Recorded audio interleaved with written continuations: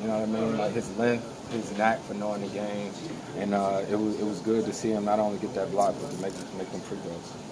Chris, how important is having those years of experience when you're coming down the stretch in games like that? And it helps because I mean, me and Gallo, we've been in them positions 1,000 times. You know what I mean? So, like we said, those other home games, that's what's fun about it.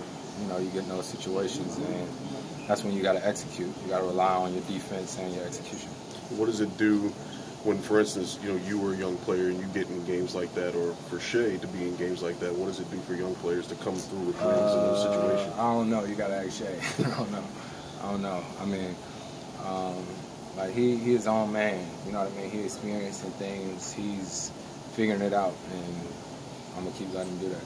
Chris, but Billy was saying before the game, with these young guys, when they stay within themselves and do, go to their strengths, other things will come together in time. I mean, that philosophy, do you agree? I mean, the more you play, the more the game slows down and you understand situations. You know what I mean? Like, I know what I'm capable of, but I also know, paying attention to their coverage, what they're going to do. You know what I mean? So I know they're going to double Gallo. That's going to leave me or one of my teammates open. So I always say this, at the end of the day, it's a game. It's a game, so you just figure it out. In that situation on the game winner, do you have almost an exact spot you want to get to on the jumper, or are you more reacting? I told Gallo we sort of looked like Flint Tropics. We was throwing it in, throwing it out. I was hoping they was going to double so I could get another wide open three. But, if I get to the mid-range, I always say that's my version of a layup. So I'll take that. Chris Reggie Jackson, I'm paraphrasing but close, he said people don't boo nobodies. If they're booing you, you've done something. I'm sure you heard the boos tonight. How'd you react? I'm used to it. They should boo me here. I don't expect them to cheer for me. There's so many close games and falling short. How does it feel to finally get over the hump and going out? Nice. I didn't even know this was our first road win. That's sick.